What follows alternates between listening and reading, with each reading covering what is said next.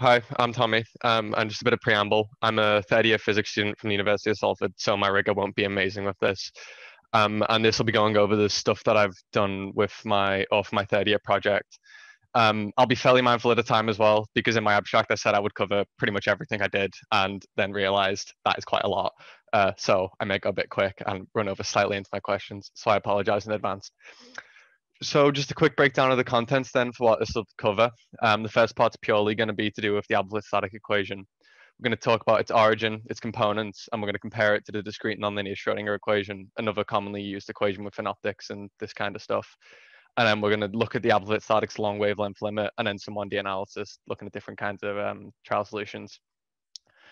Then we're going to try and or focus on implementing a discrete ring cavity system into the Ablowitz Ladik equation, which will be done via mean field theory, and then look at the and some analysis with this in 1 and 2 spatial dimensions, followed by some very, very brief conclusions about the entire project because time is of the essence. So just to start off, nonlinear equations are quite commonly used in optics and have been for quite a long time. And as mentioned before, the discrete nonlinear Schrodinger equation is used a fair bit, and it's favored amongst physicists, for example, because it's such a physical equation. Each term in it can be attributed to something that's real. So just quickly breaking down the discrete nonlinear Schrodinger equation, because all of this will map directly onto the Ablowitz Ladik. So first we're going to talk about this little subscript here, n, and this denotes the channel that the wave is traveling in a waveguide array, which here will be described as an infinitely wide series of parallel channels. And these channels have a spacing of d, and from that we construct the transverse spatial coordinate. The next term contains a constant c, and this controls the strength of the nearest neighbor linear coupling. So the greater the value of c, the more overlap will be seen between adjacent channels. And the last term here contains, well, it's a nonlinear term, and it contains a constant chi that is proportional to the third order susceptibility, which is why that's in quotation marks, because it isn't actually the susceptibility, it's missing a few constants. And this susceptibility is typically seen in photonics and Maxwell equations with polarization and electric displacement, I think. And the point at which chi equals 0 defines two separate regimes, the self-focusing, which is what we're going to focus on here, and also the self-defocusing. And these are analogous to convex and concave lenses. The problem with the DNLS, however, when it comes to modeling, is that it isn't integrable. And why that's problematic is because you can't get exact solutions for certain things. So the solution to this was introduced in 1976 by two people called Ablowitz and Ladik, and they formed a set of equations called the Ablowitz Ladik equations. And here is one of them, and this is the integral counterpart to the DNLS. So it can have exact solutions, which makes it much more favorable for modeling. The discrepancy between these two equations lie in the nonlinear term. So as can be seen here, the Ablowitz Ladik has got non-local cubic nonlinearity compared to the DNLS's local. And also as well, the chi term in the Ablowitz Ladik isn't quite as clearly physically cut as in the DNLS. So the trade-off for this integrability is a lack of physical interpretation, or a much more complex one. And as in a lot of this nonlinear PDE stuff, it's important to consider how it behaves in a continuum or a long wavelength limit. So that's what we're going to do here. So we introduce a characteristic length scale, lambda x, that is slowly varying in the transverse spatial coordinate xn, and it's large compared to the channel spacing d. And this makes a set of the amplitudes a continuous property, as seen here, moving the subscript into the argument.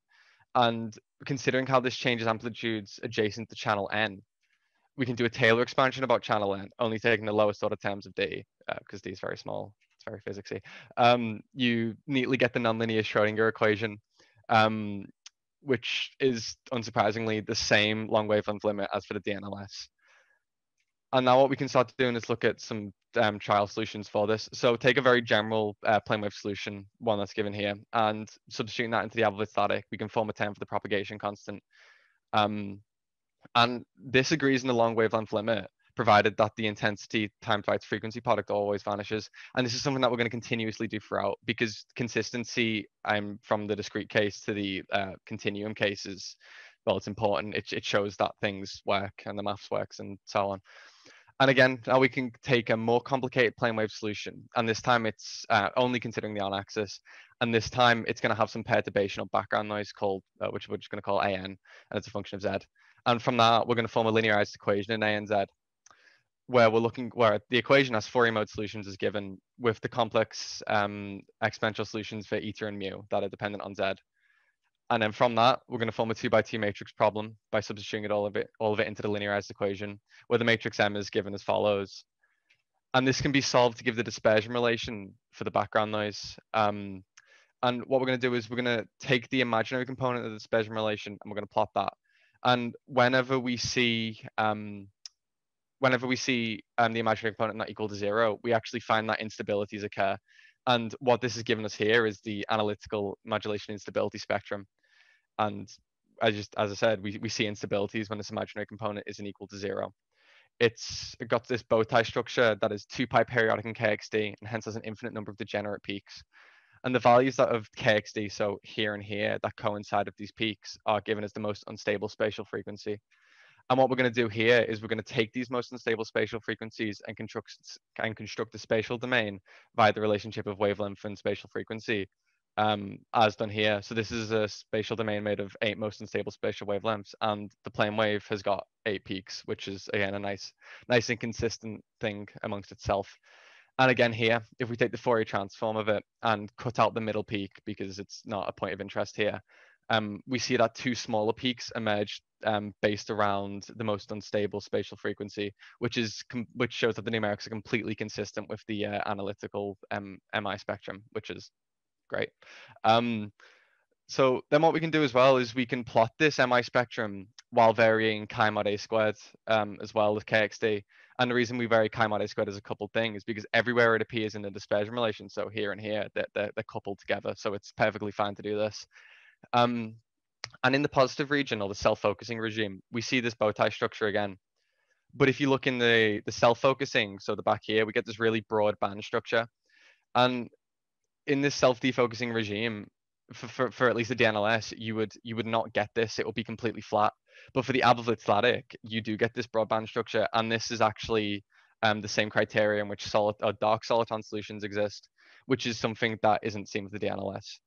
And moving on to this idea of soliton solutions very briefly now. What is a soliton? Well, it's a wave that's essentially invariant in space and time, provided that there's no external interference applied to it. And soliton solutions are thought to exist or are expected to exist for the Ablowitz Ladik due to it being integrable, which is why they don't exist for the DNLS.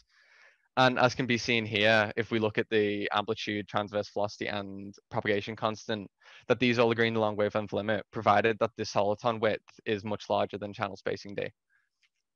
And again, we can plot some very straightforward plane waves both on and off axis, and you can see it's pretty much invariant in space. Well, it is invariant in space and time. Just goes about its day. So then moving on to a discrete ring cavity very briefly. So what's happening here is a pump wave is being fed into a series of mirrors, and this forms a closed path through a nonlinear medium for the wave to traverse. And as the wave traverses this path, it will start to perturb and diffract and superimpose with the newly inputted wave when it returns back to the coupling mirror. And this produces the patterns that are going to be modeled here. So we're going to look at the we're going to look to implement this into the Ablowitz Ladik equation, and the way this is going to be done is via mean field theory. And in a very crude way of saying, this is essentially just hardwiring the system parameters directly into the equation. So as can be seen here, all right-hand terms here are just due to cavity effects, and this is pretty much unchanged. Besides, the derivative is now with respect to t, because mean field describes how an average field behaves in time, essentially. Well, very crudely, and these effects, or these cavity effects, can be described as follows. So if you expand out that small bracket there, you've got the first term will be due to radiative losses due to the wave traversing the coupling mirror. The second one will be due to the mismatch of phase of the newly inputted wave with the wave that's already in the cavity. And the last term is just a linear contribution to the pump wave, which is constantly being added to the system. We're going to look for uniform solutions of this. What we're going to look for ones is that are completely invariant in space and time. So what that means is this term, when it's subbed in, goes to 0. So does this one, and this term reduces as follows. And if we take those 3 terms and put it all into the Ablowitz Ladik, we form this equation, which allows us to form 2 separate equations, one for the amplitude of the wave and one for the intensity. And just as before for modulation instability, you can form a linearized equation by considering some perturbed plane wave using this uniform state of the cavity. And this time it's with respect to time instead of z due to mean field. And again, these have got the exact same Fourier mode solutions and exact same complex exponential solutions for the eta and mu, but again, with respect to time. So again, following the same steps, form a 2 by 2 matrix problem, where the matrix is a bit more complicated this time with a few discrepancies here, such as the gamma term being included now as well.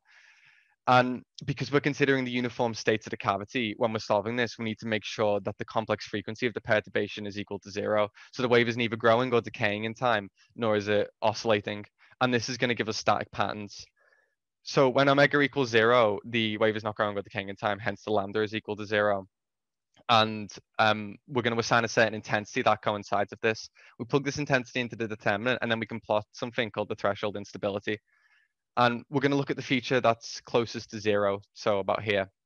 And what we're going to do is, just as before, is we're going to extract the minimum threshold intensity, construct the spatial domain, and then what we do is we take a value slightly above this intensity, and then we plug that into the plane wave, and then we plot that plane wave over the spatial domain we've constructed. And as you can see, spontaneously, these static patterns emerge in time, that very long amount of time as well. It's 500 units of time. That it's pretty much invariant, well, 400-ish. We get these patterns forming. And these patterns are known as Turing patterns because they're completely stable. And these were formed or hypothesized in 1952 or something by Alan Turing. And the reason we don't consider too high above this minimum threshold intensity is because it typically invalidates the linear analysis. So as seen here, this is still a Turing pattern because it is pretty much uniform and stable throughout time, but except there's now a 9th peak emerging. And lastly as well, we can just see that this agrees in the long wavelength limit. And this is actually a result derived for a driven Kerr cavity based on a nonlinear Schrodinger equation by Louis Jatto and Lefebvre. And that's, again, a lovely consistency amongst people in maths, I suppose. So now scale it up to 2D. What we want to do is include a second spatial coordinate. And we're going to call this ym, and it's going to behave exactly the same as it would do as the xn one does. So it's pretty much identical. And what was being looked for here was a bunch of square and hexagonal patterns to crystallize after a short amount of time. And these examples here are given for a discrete nonlinear Schrodinger ring cavity, which is non-mean field, taken from a talk given a few weeks back. What actually happened, however, was a threshold, a discrete grid was made from the 1D threshold spectrum shown before, and the simulations were ran. And patterns start to form in some areas. So, for example, you can see it starting to crystallize at like certain points here where it's quite yellow. But within about 30 units of time, it blew up and just completely became unstable within about, I think it was literally 30 units of time. Yeah, and it goes up by an entire order of magnitude, which is unfortunate.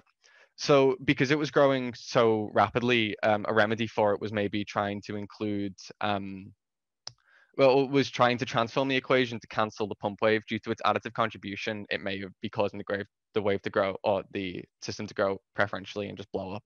However, sadly, neither of these things worked, and we were still left with unstable patterns.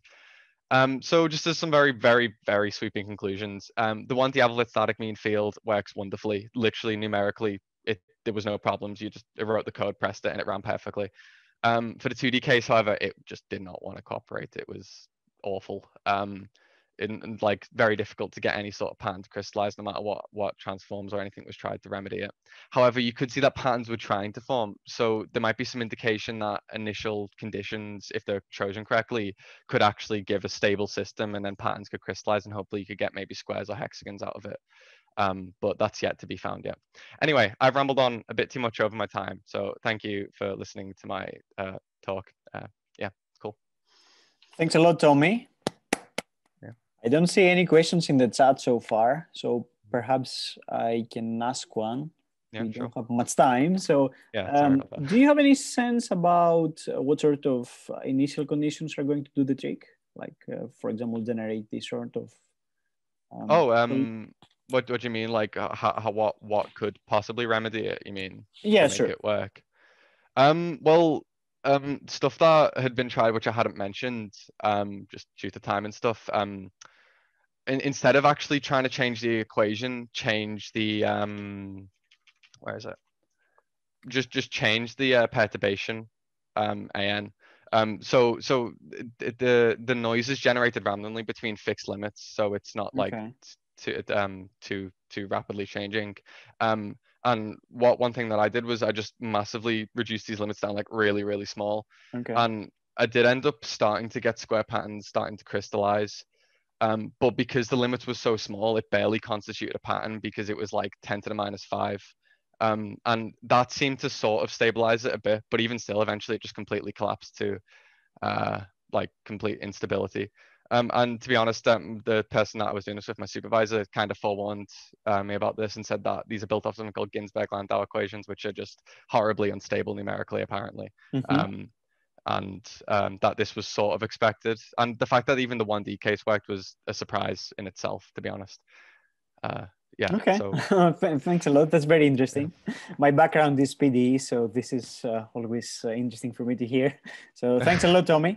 Yeah, no, thank you for having me.